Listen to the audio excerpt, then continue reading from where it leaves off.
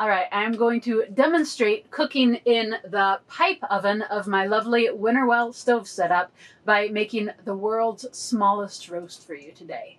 So check out this setup. It's really sweet. I've got this small stove that collapses in on itself. These nice warming shelves fold in, the legs collapse, and most of the chimney pieces fit into the stove box itself. And then an additional choice is this lovely pipe oven. These handles make it easier to touch even when it's really hot because they've got air in the middle so they don't get as hot. Still good to have a pot holder or something on hand. But as you can see, the temperature is at 450 on this right now. So it does an amazing job. And then the sweet thing is that this also is giving an opportunity to harvest more of the heat out of the smoke that is leaving the tent. So you get more bang for your buck in terms of your firewood, and you have less issues with hot sparks coming out your chimney. Of course, I've got a spark arrestor on the chimney too for safety's sake, but super sweet. I'm a huge bird lover, and California quail are some of my favorites. They are so beautiful, and we have a ton of them around here, so they are constant companions in this place. My favorite thermos is a testament to my love for the quail. But I was out driving the other day and a male quail ran right between my tires. There was nothing I could do. By the time I hit the brakes, he was already creamed, but I wanted to make use of him. So of course I took him home, cleaned him, and got him ready to cook up. The pipe oven's really small, so it can be a challenge finding the right size baking dishes for it. But this was just one that came with cornbread from Whole Foods. So perfect fit. So I'm going to go ahead and put together my little delectable meal. Greasing the pan with a nice bit of butter, and I'll just put that on top of the wood stove itself to heat up and melt. And it's real hot. It's a good idea when you're cooking in a wood stove to be using small wood so that you can really regulate the temperature a lot. If you put a big old, this isn't actually that big, but it's maple, so it's hot. So if you put a big piece of hardwood in there, it's going to get so hot so fast, it's likely to overcook your food. So it's actually better to use softwoods and smaller pieces. What I'm actually using is pallet wood, which is a byproduct of the shipping industry, and we were able to get a bunch of this wood for relatively inexpensive, so you can put in just a little bit at a time, and you're not going to completely blast your food or yourself in a small space. All right, butter nice and sizzly.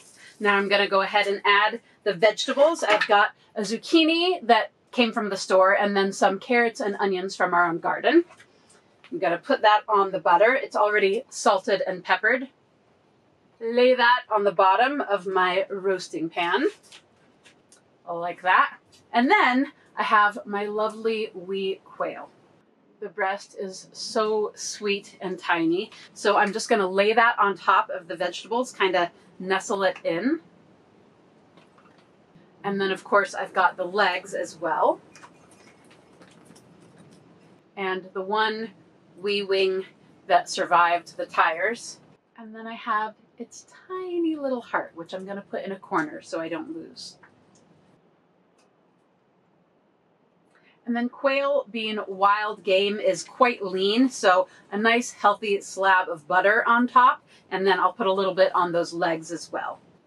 And I neglected to bring a hot pad in with me, so I'm just going to go ahead and pull off my sock, which is all wool, and boom, got a good hot pad.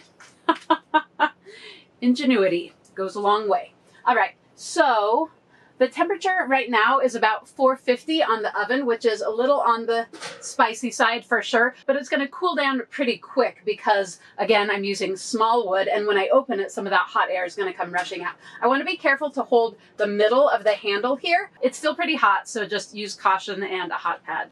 All right, into the oven. There are 2 levels to the oven you can see here, and I have an additional pan, which I use often to bake biscuits in, but that will be another video.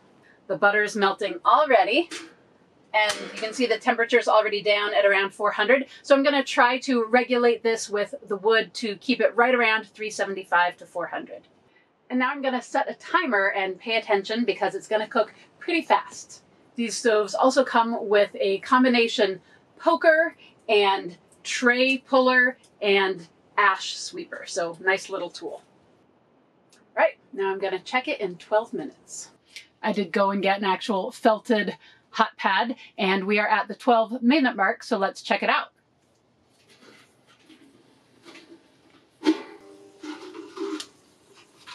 Ooh, yeah. Looking beautiful. Definitely sizzling pretty good, so I'm gonna put it here and pierce the breast to see. Yeah, I would call that done through. No more pink in the breast there. And the veggies look nicely cooked through, but not overcooked, so not too soft. All right, ready for some wee salty, buttery perfection.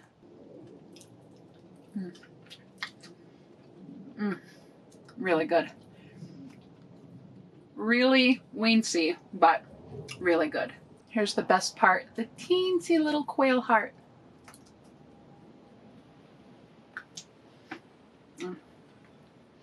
Essence of quail. And the entire quail roast. Perfectly cooked, folks. Very nice. And then I can leave my bowl on the warming tray. Probably best not to do that with a wooden bowl, but the warming tray option here, really sweet to keep your food warm but not actively cooking. Really nice setup.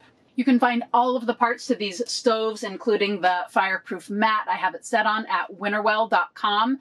Winterwell stoves, again, this is the medium Nomad. They also have one that has, it's called the Nomad View, that's got glass all along one side as well as in the door, so that you really get a lot of light out of it.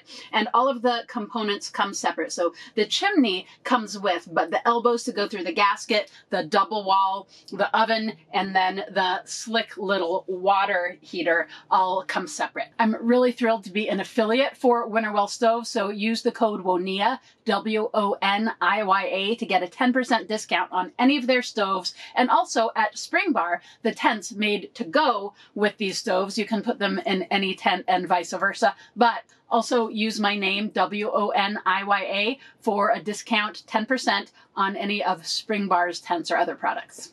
Thanks so much, you guys. Really excited to finally get this set up and have a good snowstorm to enjoy cooking on the wood stove in.